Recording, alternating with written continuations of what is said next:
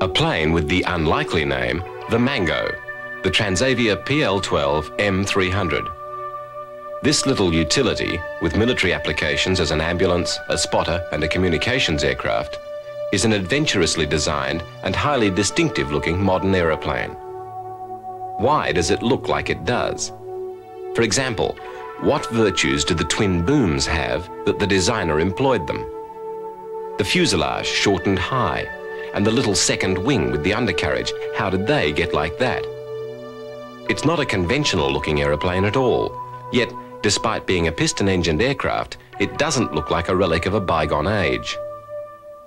Obviously, everything about any aircraft design is settled by the designer's choice to complement the overall success of the plane. Functional considerations will decree that a transport will have different attributes from a fighter. The Mango is an unrestrainedly functional design which serves its aerial jeep role very well. Yet it's actually a mutation, being derived from a plane which was designed for a totally different role.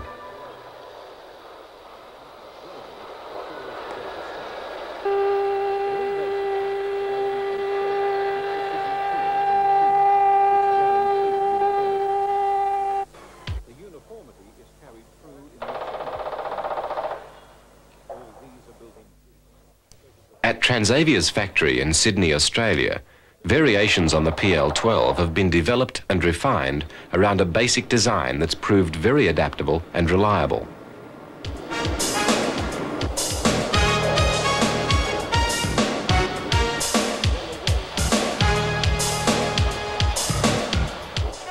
The PL-12s are extremely simply constructed, very robust and easy to service. There has been a presiding consideration to have the little plane be as practical to operate as possible. It's lightweight, yet sturdy. Its simplicity of construction is the result of a lot of complicated and exact calculation and consideration. Its original configuration was as an agricultural aircraft, as a crop duster, seeder, firefighter.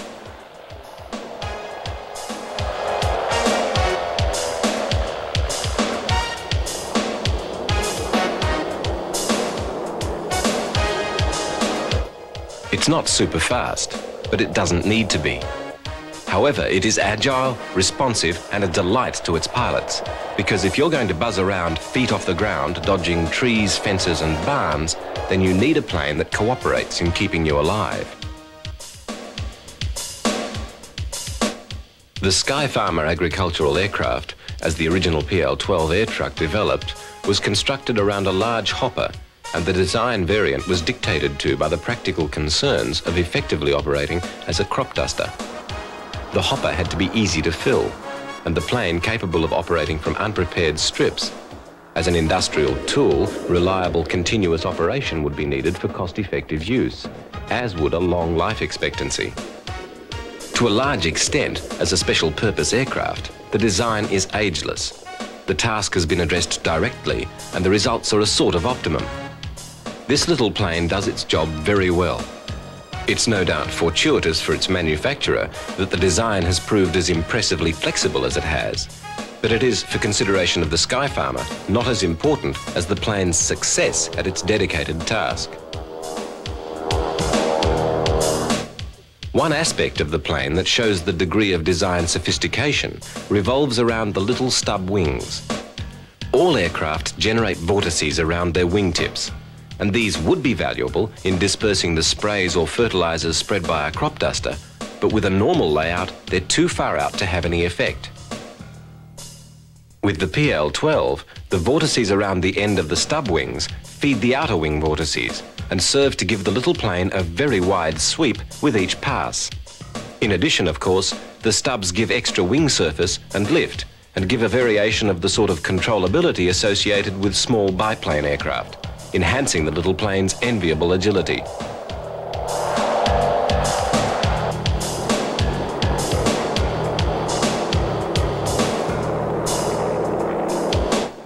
The Skyfarmer is a successful modern aeroplane, admittedly a very unusual looking one. This is also an aircraft. I say this because it's not immediately apparent at all that this mess of scaffolding and wheels is designed to take to the air. particularly when it's perched on top of a pole. However, this is the German VFW Corporation's SC-1262 hover rig, a test aircraft conducted as part of the development of the VAC 191, an ultimately unsuccessful vertical takeoff fighter design which employed both the vectored thrust of its main engine and the lift of two dedicated engines pointing down out of the fuselage. The hover rig was constructed to allow work on systems to give the pilot of the VAC some control of the plane when it was in hover and its normal flight control surfaces were neutralized.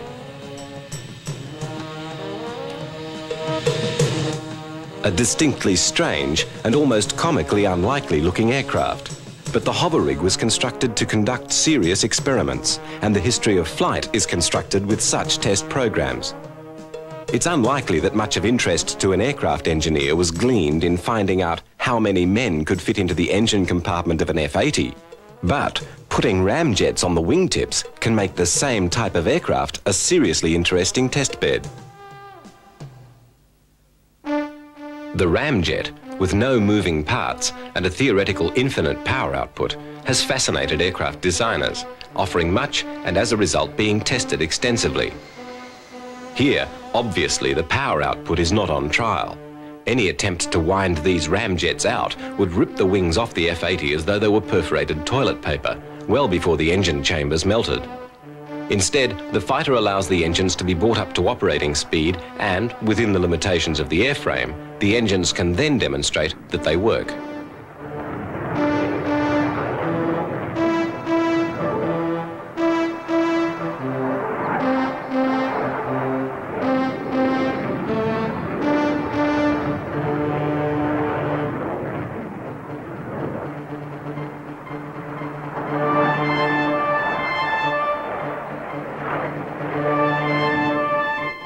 Where this testing is fairly limited and unsophisticated, ramjets have been at the heart of some very highly sophisticated tests. And one of these, the Lockheed X-7 project, serves to give an insight into how designers work. In part, it's interesting because it was Lockheed's first step into pilotless planes. But it's also important in the history of modern missilery and the development of ramjet engines.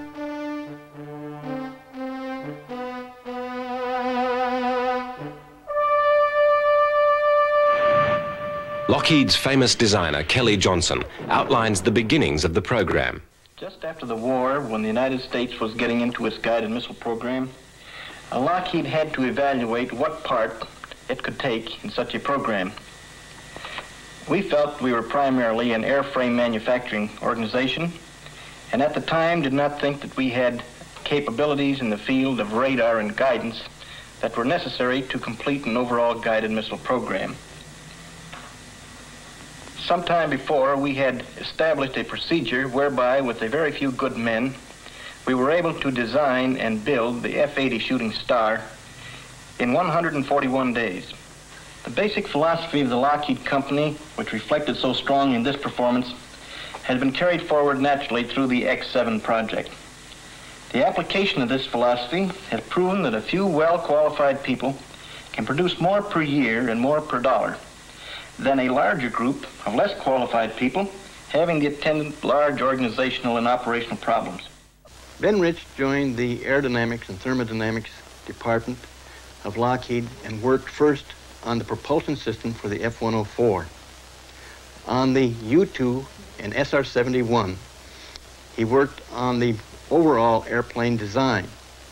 I have no question but that the future of the Skunk Works is in very good hands under Ben Rich.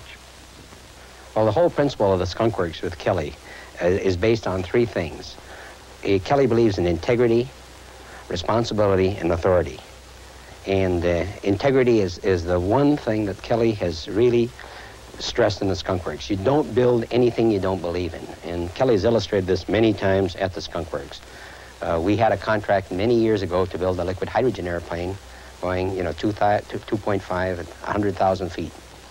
And the airplane was going to turn out to be an aerodynamic, wide-bodied dog. And Kelly went back to the Air Force and returned the $96 million that he had. Now, we have another axiom in the Skunk Works that if it works, don't fix it. Keep it simple, the KISS theorem. Keep it simple and stupid. If you make the things that a college professor with a PhD has to run it, it won't work. We design, we implement, we prototype, we put it in production, and we follow the entire program from its birth to its death. And there are very few people in this world who have that opportunity. The design of the X7 could have taken any of a number of forms, but these were sorted through, and after extensive consideration and assessment, the final configuration was settled. That shape had then to be refined, and the ancillary systems for its use sorted out. In some cases, entirely new answers were found for old problems because of the specific nature of the testing to be conducted. Wherever possible, the design team worked to keep the expense of the program down, and many aspects were sorted out in miniature, in wind tunnels, or as here with rockets, to confirm or sometimes debunk the designer's theories. Back in the late 40s, there were no digital computers around to test theory in the abstract.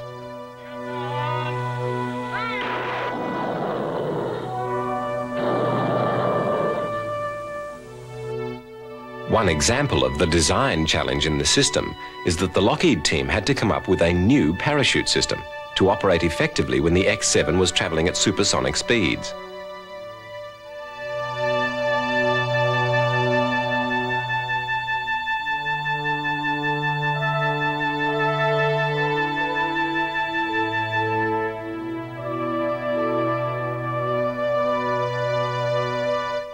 Once again, in the interests of economy, a stage of preliminary testing employed 1/3 scale models to provide data on roll stability, lift, drag, and separation behaviour. Making the scale examples not only allowed economy in construction, but permitted the use of a P-38 Lightning as a mothership for the test flights.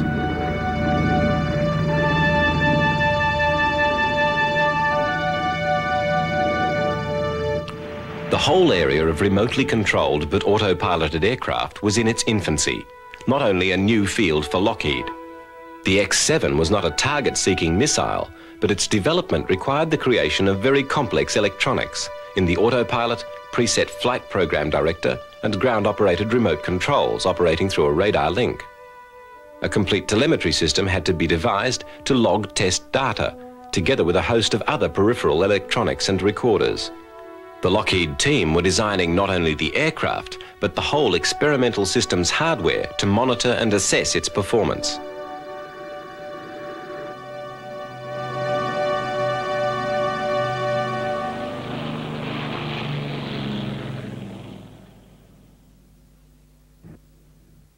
With the first X7s constructed and the test systems developed, the actual series could commence. The aim of the program was to assess the viability of ramjet engines, then largely an area of theory rather than established practice. Engines of this type had been incorporated into the design of the Bomarc missile, and the X7 was to be the test bed to assess these engines in hypersonic flight. 9, 8, 7, 6, 5, 4, 3, 2, 1, 0.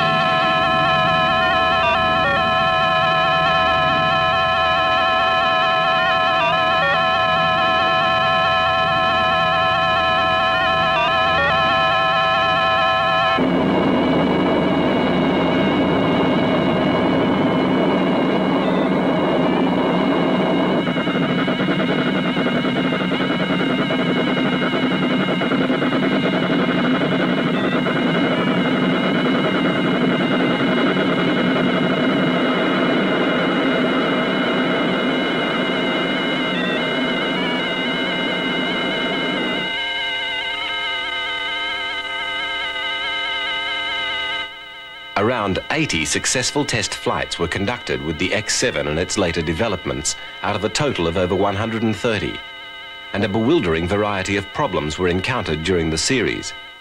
These included radar control and autopilot failure, human error in the operation of the complicated ground systems, and some design problems, both ergonomic and aerodynamic.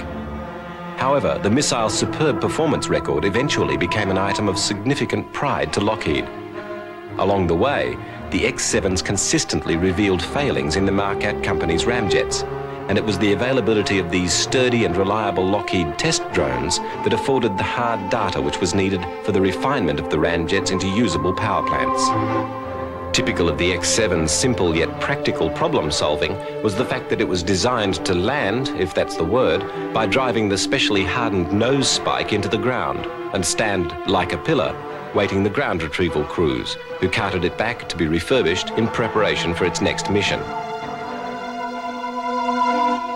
There were over 60 X-7 aircraft, including some designated XQ-5s, which were designed to be used as high-speed target drones. Now, although there were some spectacular crashes in the test series, the target drones proved to be relative failures in their allotted role because they were almost impossible to shoot down. They were too fast. The X-7s had by then proved capable of very high speeds, with the top speed achieved being Mach 4.31, 2,881 miles per hour, and their performance proved significantly higher than that of the surface-to-air weapons they were designed to test. This was acutely embarrassing to the various government agencies and manufacturers involved in the weapons systems. There are many uses for pilotless aircraft, and being target practice for new weapons or for new pilots is one of them. Pretty obviously, the job of pilot on a target that's to be blown out of the sky by a missile is one that there would be very few applicants for.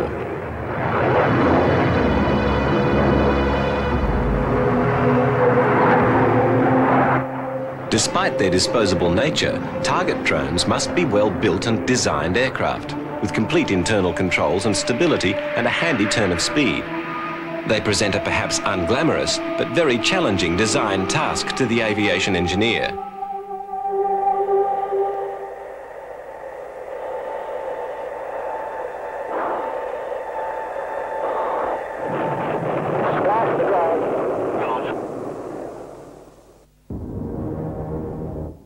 Perhaps more rewarding to the designer is to be involved in a project like the HIMAT drone.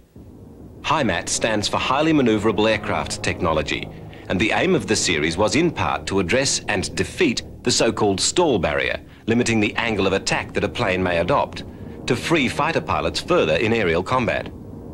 The project was carried out by the Rockwell Corporation, and the drone is actually a host of very advanced aeroplanes.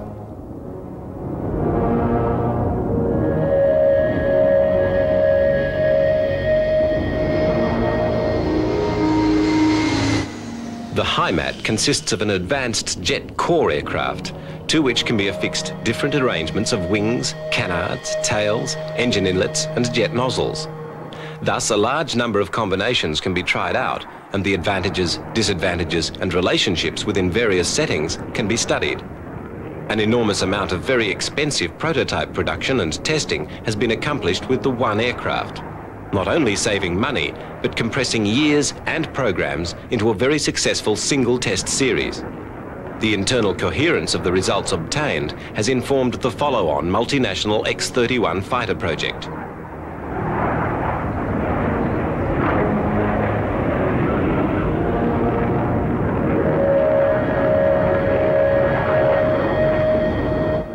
Like the X-7, the HIMAT drone has been involved, at the cutting edge of the technology of its day, in the development and testing of new aviation design and hardware. However, drone aircraft have developed over most of aviation's history, and their design evolution has branched repeatedly, so that today they play many different roles. For example, during World War I, the United States saw the development of the first flying bomb. These tests of the plane known as the Bug were conducted under the technical supervision of Orville Wright, and significantly, one of the young officers involved was Hap Arnold. The involvement of these illustrious names did not guarantee the program against failures. The little biplane did work occasionally, but its military significance was more in what it heralded rather than in any damage it may have been capable of causing itself. By the 1930s, when this little target drone was developed, one of the Bug's major deficiencies, its lack of guidance, was being looked at. Like today's model planes, the aircraft obeyed a handheld radio control unit. Interestingly, this unit employed a telephone dial to send the selected signal to the drone.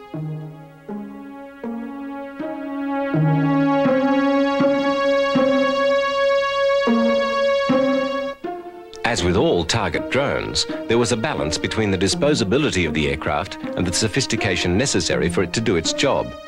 And in this case, as a target, the plane didn't really present a simulation of an enemy aircraft. However, ground troops could fire away at it and presumably learn something before it was blown away.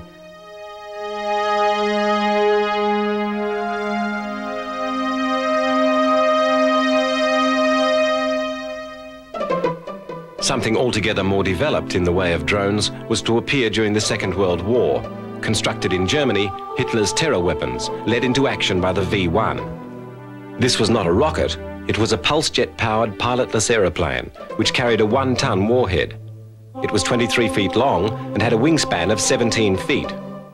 Over 30,000 were produced and over 8,000 were actually launched against the cities of Britain.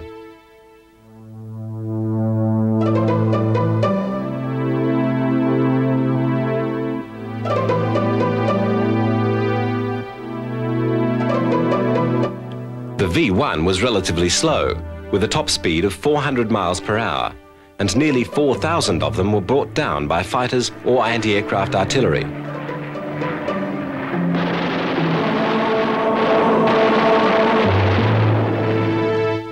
Captured V-1s started to come back to the US for testing and evaluation as soon as they were available, and they were given intense scrutiny by scientists working on the equivalent American programs. Soon, the US started producing its own copy of the V-1 in significant numbers, and testing took place on a number of the aspects of missile design and use that have marked the post-war years.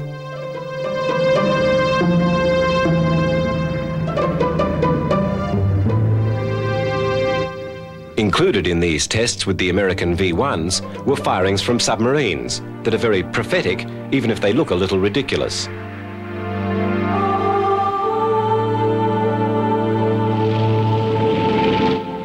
During the war, the US had also worked on unpowered bomb carriers, glide bombs, which were radio-controlled by the bombardier in fall.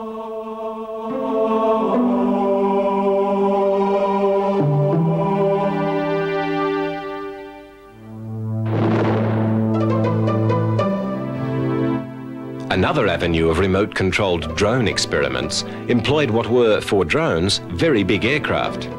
Referred to as Weary Willies, old bombers which had passed their life expectancy were retired in a very dramatic fashion, being packed with explosives and then flown by remote control into a target.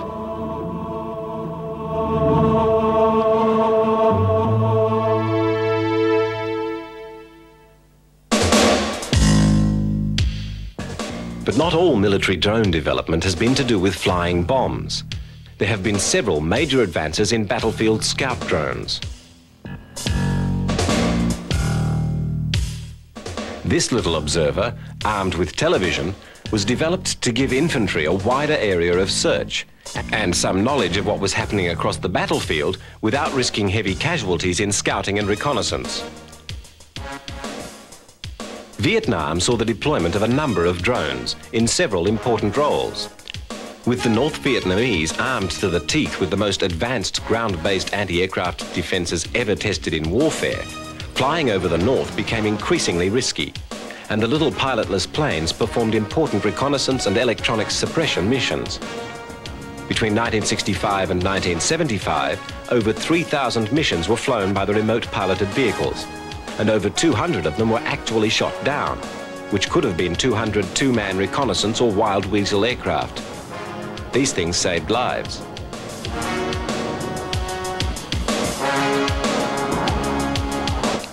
The reconnaissance drones, flying quite low at 500 miles per hour, could get away with sweeps over the most highly defended areas. Their electronic countermeasures brethren would fly in dispensing chaff and using powerful transmitters to jam missile site radar guidance into uselessness. They'd fly in ahead of a raid, clearing the way.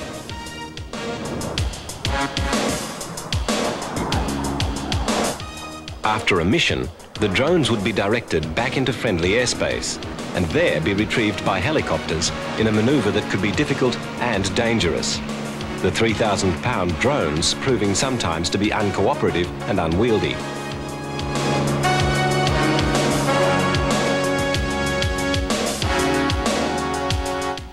The drones in Vietnam point the way to some of the future options on the battlefield. Already there are drones that deploy their own drones in the form of tank hunting scouts and the missiles they can fire. If they're as effective as those drones used in Vietnam, they will be formidable indeed.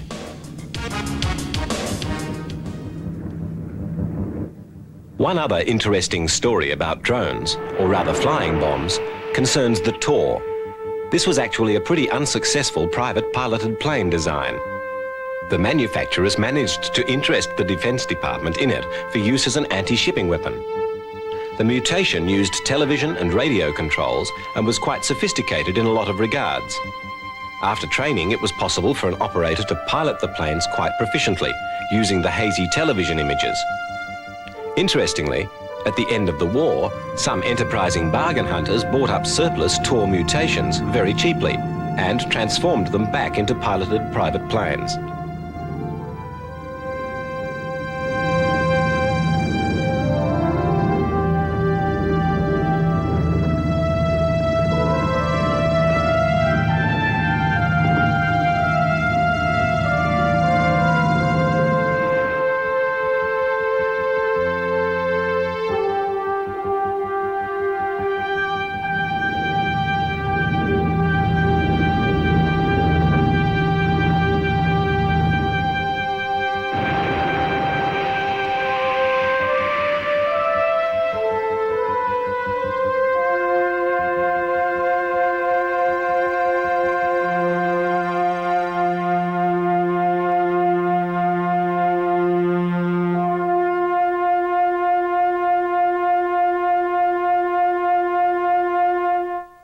The mutation of aircraft is almost constant. Most types go through several generations in the course of their production lives, as responses to faults or as improvements. There are mutations that go into production, or there are one-off test aircraft which study particular adaptations. Hence, a B-17 Flying Fortress with inline engines, or a P-47 Thunderbolt with counter-rotating props.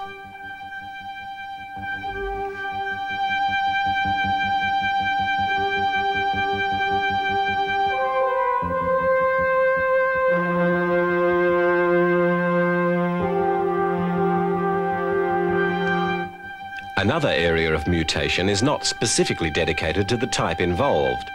For example, the response to the experience of fighters in mud, with accidents and curtailed activity.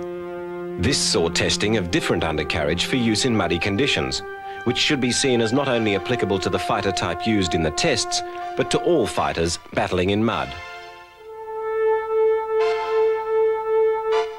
A further level of mutation can be seen as the development of characteristics of a particular plane into a completely different plane.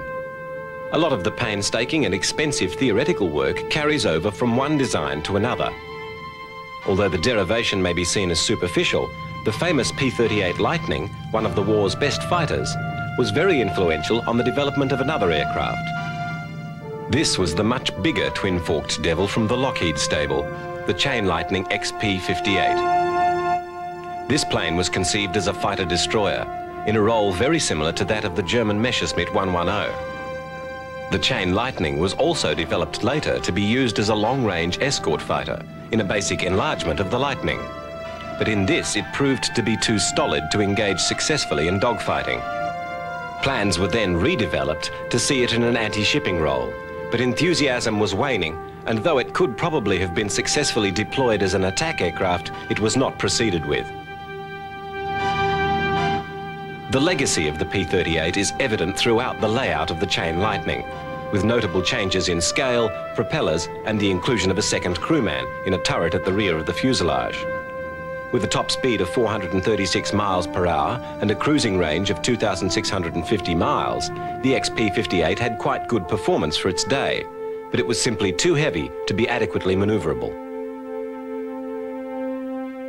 Another type of mutation altogether appears when an aircraft is used as a test bed for technology being developed for a new type, as here with a B-26 being used to test the undercarriage under development for the B-47 jet bomber. However, the most interesting mutations have occurred within the same type, with the growth of a plane to fill new roles or to use new technologies, or simply to rectify things that were not right with the original design. When the English Electric Canberra was selected as the B-57 for the United States Air Force, the Martin Company was contracted to build the British plane in the US. The Canberra, though fast and manoeuvrable for a bomber, had some very idiosyncratic design features, not least of which was the strange positioning of the crew, which made it highly unlikely that the bomb aimer would be able to escape the plane in an emergency. This problem and other limitations of the Canberra were resolved by Martin over the next year, and various improvements on the original were incorporated in the following models. These included Martin's revolving bomb bay and a welter of new equipment to turn the bomber into a night intruder and a reconnaissance plane. The B-57 went on to play a minor but very successful role in Vietnam.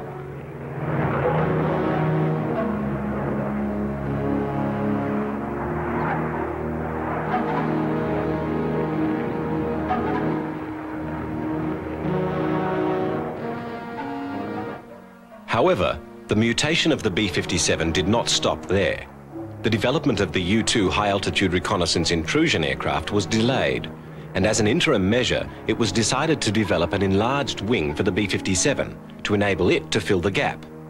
Accordingly, what came to be known as the B-57D big wing aircraft took to the air.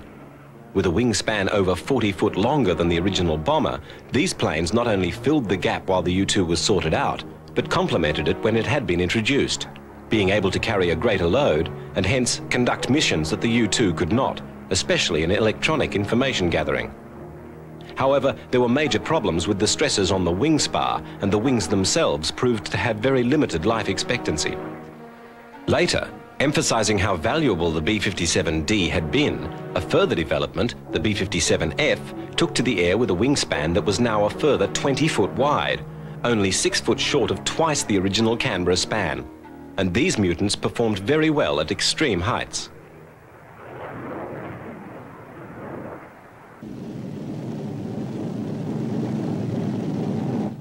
Perhaps the most impressive range of mutations ever developed from one aircraft type would be that large family of planes that are based on the Boeing B-29 Superfortress. This plane was the ultimate big bomber of the Second World War and carried over to bear a large load in the Korean campaign. The four-engined Superfortress built an enviable record in its original task and was the critical weapon in the reduction of Japan, maintaining a strategic campaign that wrought tremendous damage and brought World War II to a close.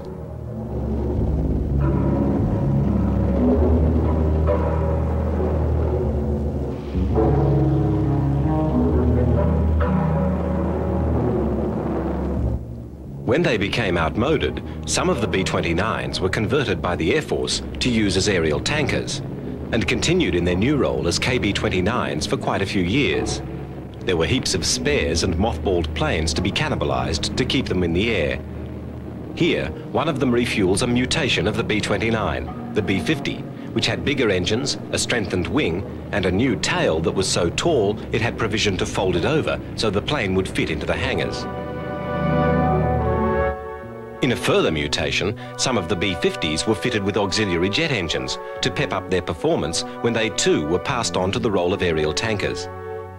This was essentially so that they could travel at speeds above the stall point of the fighter aircraft they were refueling. The matching of jet fighters with piston-engined tankers was a difficult process, and while the KB-50s were successfully employed, as far as the fighters were concerned, they were far from ideal in their new role.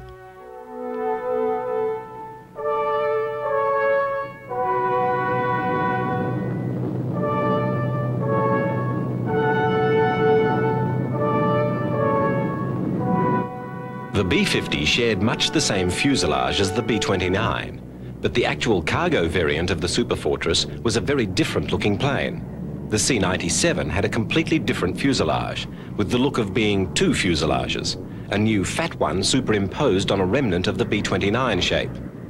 Needless to say, the C-97s didn't take long to develop a tanker version, as the mutations of the original plane continued to proliferate.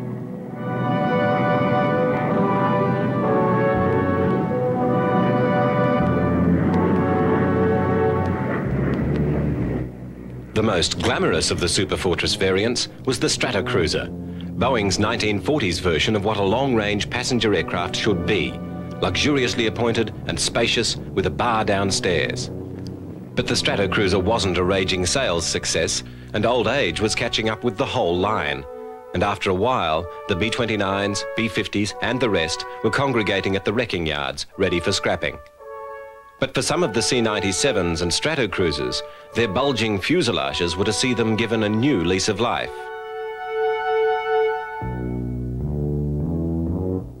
A company called Aerospace Lines, working on that commodious fuselage's basic virtues, started to build wildly distended hulls onto the planes to carry specialist cargo, including spacecraft, aircraft, rockets and other large, fully assembled pieces of hardware. These aeroplanes with goiters have proved very successful since the first one was built in 1962. The massive lobes allow fuselage heights which started at 20 feet and have now progressed beyond 25 feet with a cargo hold of over 39,000 cubic foot capacity. The later model Super Guppies, built to carry around components for the Saturn rocket program, have turboprops rather than the original piston engines and have a nose section that opens out for easy loading. Here, two of the experimental lifting body shapes, the X-24B and the HL-10, are loaded into a Super Guppy. It's difficult to imagine that there will be many planes which will undergo not just the number of variations that the B-29 has seen, but the absolute transformation that has occurred with the plane. After all, the B-29 was a model of super streamlining. Nothing bulged from that clean shape unnecessarily. The functional demand of the mission dictated a strict discipline in its smooth lines. So where did this great bloated whale with its puckered brow and lack of scale come from?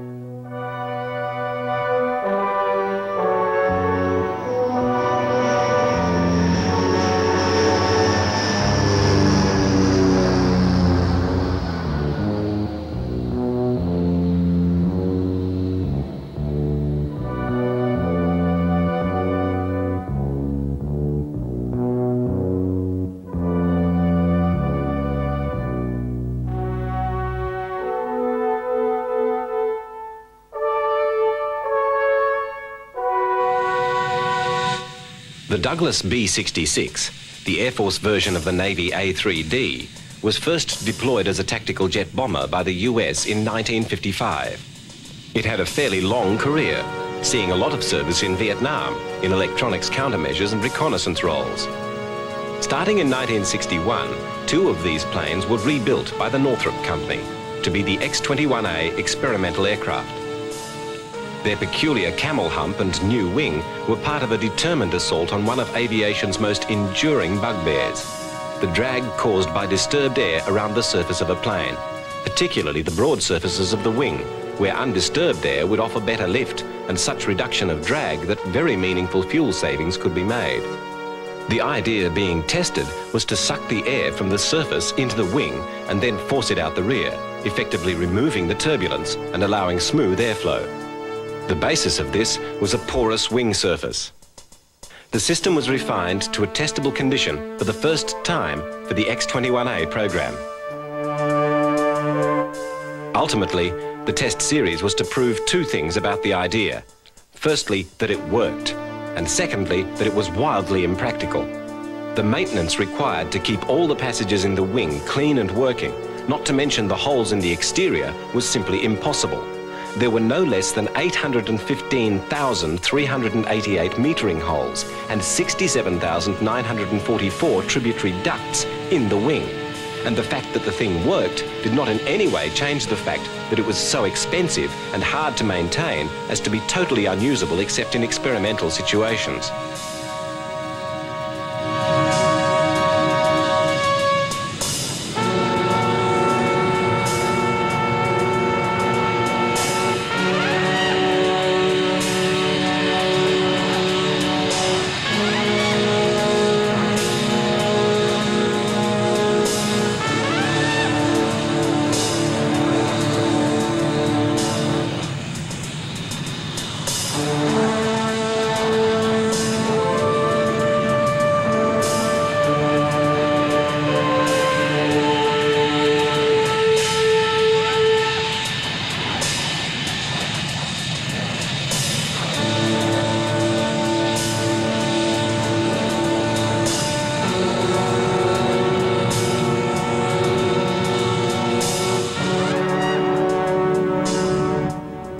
Stretching the idea of mutations a little further, there have been planes that are designed to adopt different shapes to order.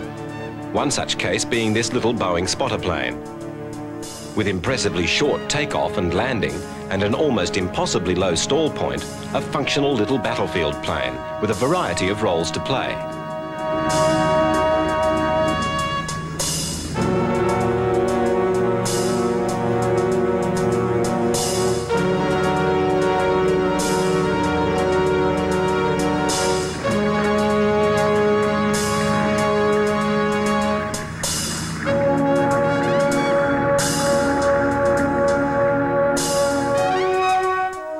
When it was not in the air, this little plane had another trick.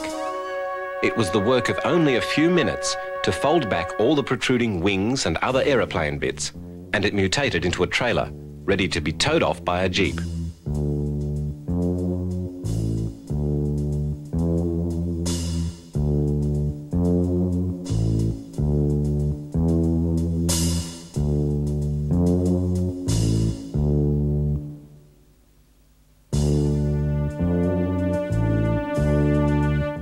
The designers had done a complete job.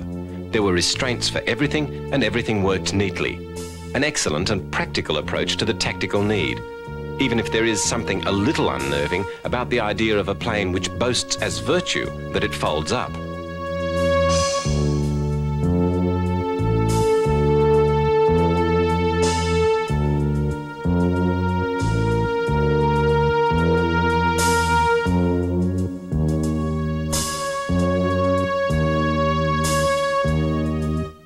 Probably even more unnerving is the thought of a plane that arrives in a bag, totally collapsible. The Goodyear company worked this one out, a winged powered balloon with the most rudimentary looking control arrangements, which, despite their appearance, worked, providing a portable miniature spotter plane.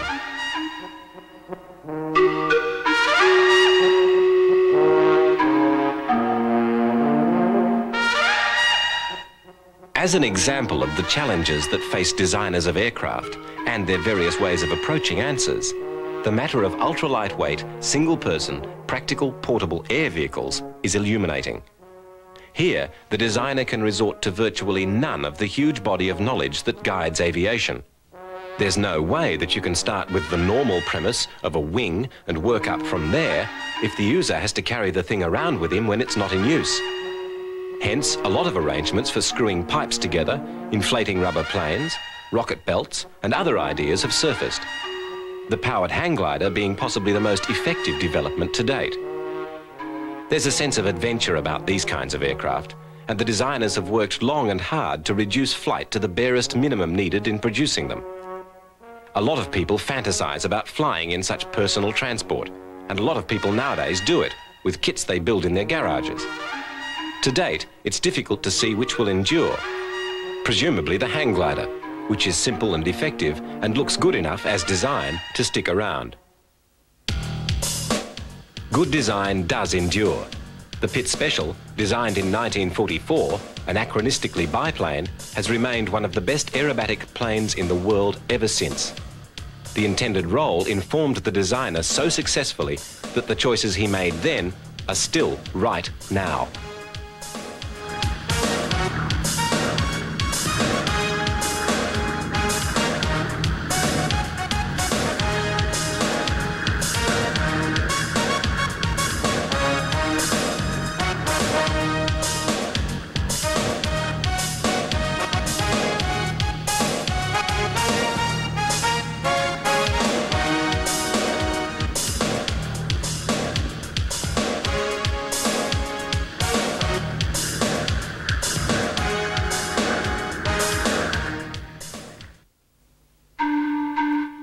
Hitler's designers, working on his experimental planes and terror weapons, were following trails that have led in many cases straight to the modern day. The Germans built and tested many of the theoretical assessments of their designers, and the list of firsts associated with that intensely concentrated period of research is pretty staggering. After the war, of course, this research and the researchers themselves went into the service of the two developing Cold War camps, and their work went on being refined. matters of rocketry and remote-guided missilery, they made a number of significant advances, sorting out reliable power plants for their missiles and sorting out stable and controllable shapes for the whole contraptions.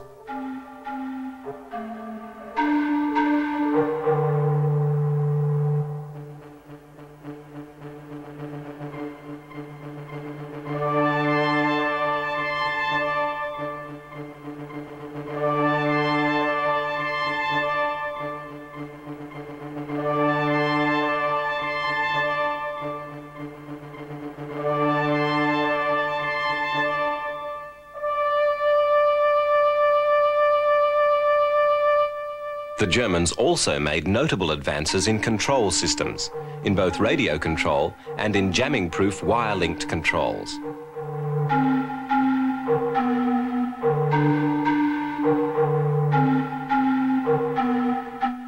Presumably, with a system like this, it took some time to train the operator up to skillful guidance of the missiles. However, tests that were conducted showed the systems worked well, certainly well enough to have been a nuisance to have prowling about and a definite menace to shipping.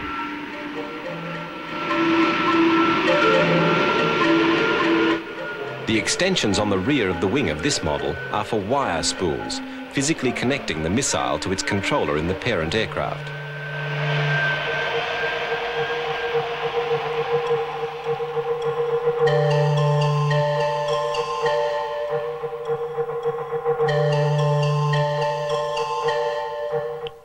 This missile, the HS-293, was used with both control systems. The wire link system requires miles of wire, spooling out from both the missile and the aircraft in 2 strands. This gave the controller a direct link to the missile and precluded any jamming of his control over it.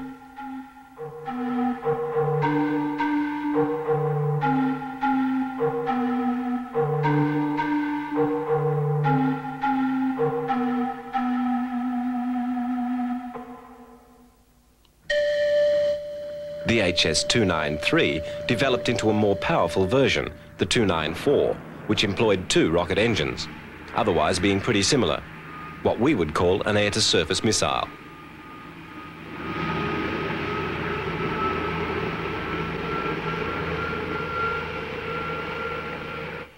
The Luftwaffe also put money into the development of air-to-air missiles for use against the big Allied bombers.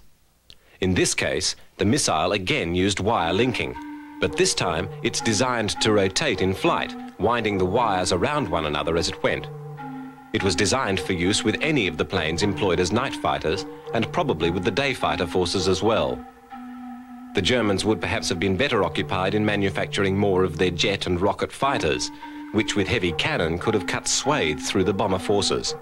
But the concept has, as we know, been refined constantly since the war, and their pioneering has become the dominant air-to-air attack format.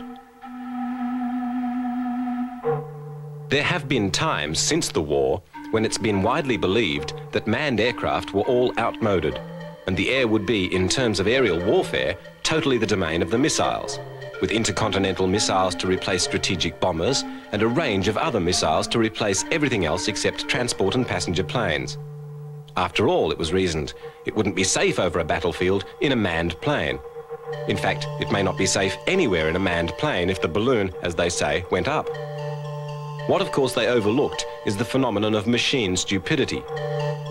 The smarter robots become, the narrower the theoretical gap between human mind and computer becomes, the more evident the complexity of animal intuition and intelligence becomes. Most of the guidance systems of missiles have at one time or another been subverted by interference, distraction or blinding, and the missiles, most of the time, don't even know they're being fooled. From the early Gorgon onwards, the US has been the post-war leader in missilery. There have been times when the Soviets have managed to stolidly produce large numbers of their missiles, but the technological edge and sophistication of the United States hardware has been maintained. Along the way, there have been some spectacular successes and some equally spectacular failures.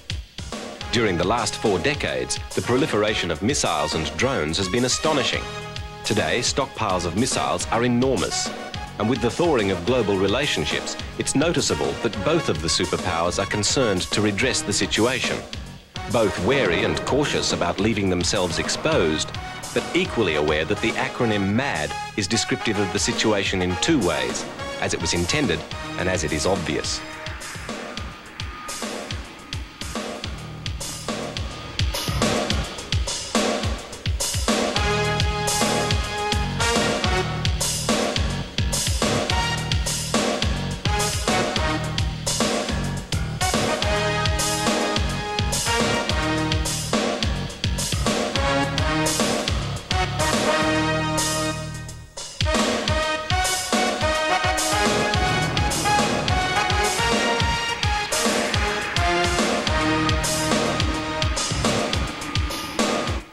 That today's missiles are an insane reality to tolerate is not to belittle the reasons for their development. In a world confronted by Joseph Stalin, the idea of the largest and nastiest possible protection has undoubtedly a lot to recommend it. Nor should distaste for the weapons in any way lessen the achievement of those who designed and built them.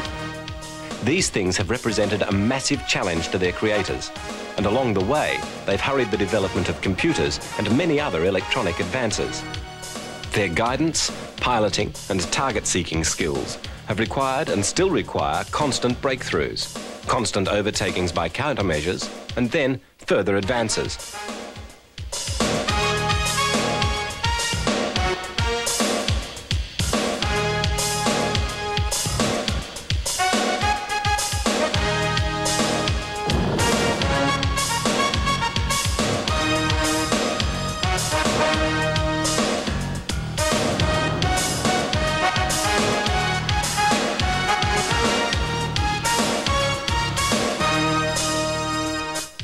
Missiles have created their own merry-go-round of development, increasingly sophisticated, increasingly capable.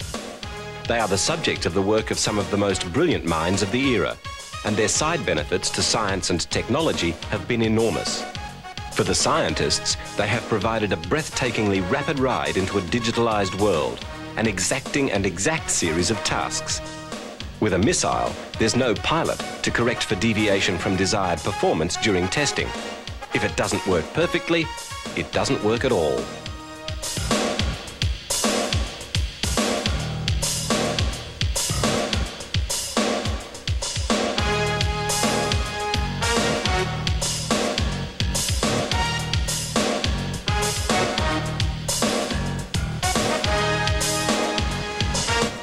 The highest state of refinement of missilery to date is the cruise missile, ground-hugging and, for the moment, virtually unstoppable.